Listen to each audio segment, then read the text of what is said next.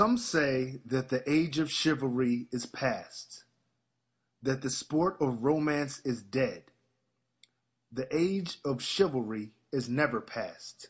Quote by Charles Kingsley. A gentleman is more than a man that dresses in nice clothing. If I can help you to understand anything, I hope you remember that fact. The life of a gentleman is a true way of life. It is how you carry yourself, your mental state, and how you treat women and others. You can be the best dressed man in the room, but without good manners, you won't be a true gentleman. In today's society, many view manners as old-fashioned. Some feel that if you are polite, then you are weak. That way of thinking is incorrect on so many levels. The true measure of a man is how much he respects himself. In order to respect yourself, you have to respect others. Let's take a look at some of the basics, which are good reminders for all of us. Please, thank you, and excuse me. These are simple phrases that will take you a long way in life. I teach these phrases to my own children and won't let them get away with not using them. No one should be able to get away with not using them. Another nice touch is the use of sir or ma'am. If you're in the military, there is no escaping it, but civilians can use such words too. They impress people who hear them and in turn open doors for you. I'm serious about this. You will see the benefits in time. I'll tell you a story about my own life and how I came to use sir and ma'am. When I was a young man, my father used to be pretty strict on my brother and I. I appreciate it now, but not so much at the time. Anyway, when Dad would get really serious about something, he'd ask the question, "Do you understand me?" We'd say, "Yes." And then he'd ask, "Yes, what?" We'd respond, nearly barking out in military style, "Yes, sir." Behind Dad's back, my brother and I would laugh about the whole sir thing. That type of speech was viewed as dramatic and irrelevant at the time. It did let us know Dad was serious with us, but as kids, we thought it was overkill. Now that I'm older, in serious situations like business meetings, job interviews, or other times, I will find myself using sir or ma'am when appropriate. I tell you this because it impresses upon others that you take them serious as well as the situation. Using sir or ma'am also calms people down if they are becoming agitated with you. I use this technique to deflect rude behavior towards me. Excuse me is another powerful phrase.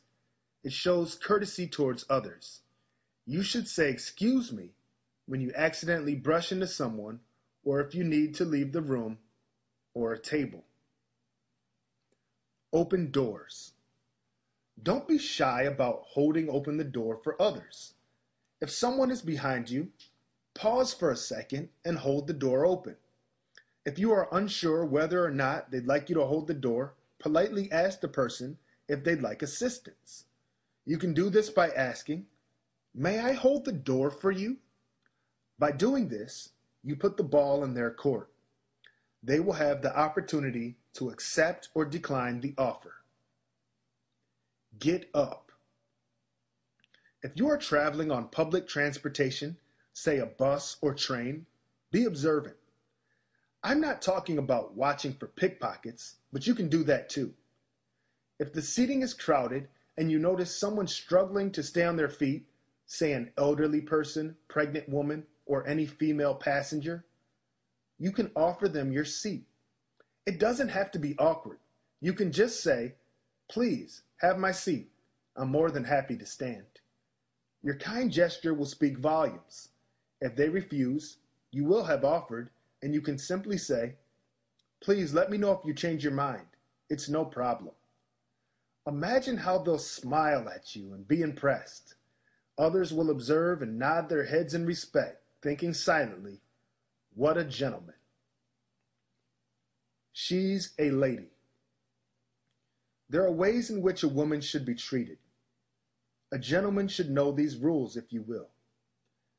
If you use these, the lady in your life will be impressed. Too many men these days are disrespectful towards women and use derogatory names to describe them or even when speaking to them. This is no way to behave. Hold the door open for her.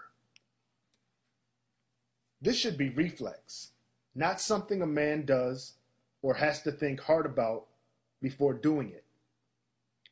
Sadly, it is more of the latter these days.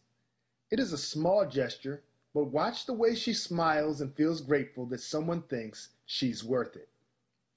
If you're picking her up, open the car door. If you're picking her up and she's waiting for you at the curb when you pull up, you should still at least open the door from the inside. You don't need to get out and open her door when dropping her off at home, but a classy man would do just that. Bonus points, anyone? Help her out.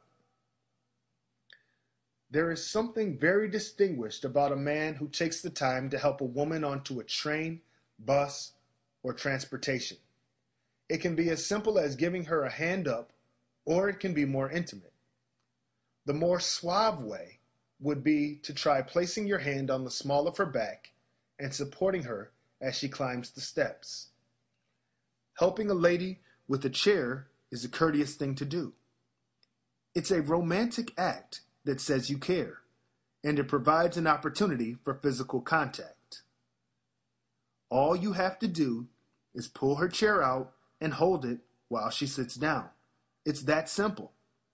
I'll admit, on a first date, this can be kind of awkward. If you chicken out, if you use caution, then just wait until she's seated before you sit down yourself. If you see a lady struggling with a heavy object, help her out. There's no need to make a big deal about it. You don't have to tell her how strong you are. Just be nice and help. Stand and wait. Gentlemen should stand when an elderly person, a woman, or a very important person enters or leaves a room.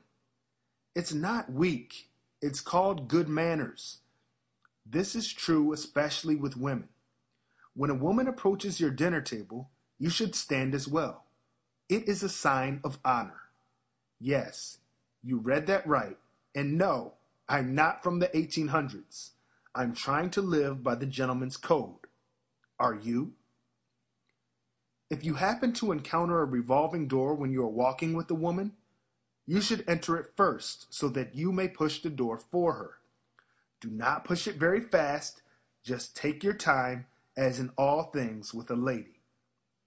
Also, let the woman precede you when you are taking seats at a restaurant, concert, or movie theater. Let her lead the way. Displaying manners is never going out of style.